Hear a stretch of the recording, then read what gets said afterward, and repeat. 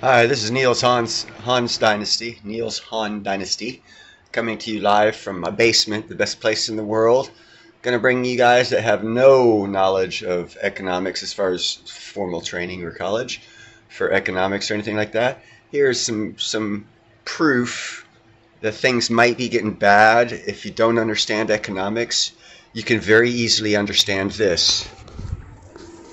Here's what's happening in the local area. Behind the scene. According to a Daji Yuan interview, small and medium rural banks face various pressures. Apart from dissolution, Chinese regulators also issued merger orders for many banks. Okay, they're not a free democratic nation. They are the CCP, Communist Chinese Party. They order. They don't let things happen regularly like we would. We used to do here in America. If it was too big to fail or whatever, it would fail. In China, they take and they're in the CCP. They take and force the issue not to be an issue. Meaning, if banks are becoming insolvent, they will force them into other banks that are solvent, hiding the numbers and making the problem seem less than it is.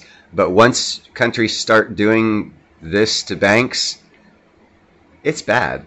Experts claimed the act was to cover their operations failure. The Hebei Banking and Insurance Regulatory Bureau disbanded Wuqiang Jiaying and Fucheng Jiaying rural banks on July 6th due to the acquisition and reorganization of small and medium banks. After dissolution, these two banks had to cancel all their business activities immediately. Moreover, the two must return their financial licenses and transfer all of their businesses, properties, creditors' rights, debts, and other rights and obligations to Zhangjiakou Bank and become its sub-branches. Wang He, a current affairs commentator, disclosed that the main reason for these bank dissolutions is that the Chinese regime's control and management have failed since the development of rural banks in 2007. Li Hengqing, an economist in the United States, added that China's rural banks have a lot of abnormal activities. He accused the process of obtaining banking licenses from most rural banks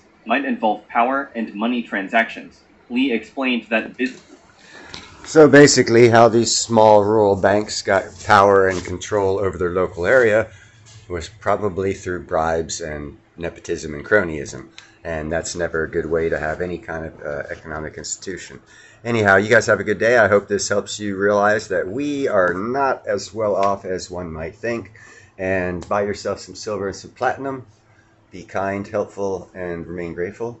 And, it's getting bad out there, guys. You can either be a jerk, have your blinders on, just keep driving forward until you hit the wall, or you can start waking people up. I started this channel, hopefully, to wake people up, and I'm hoping that I'm waking people up. You guys have a nice day. Bye-bye.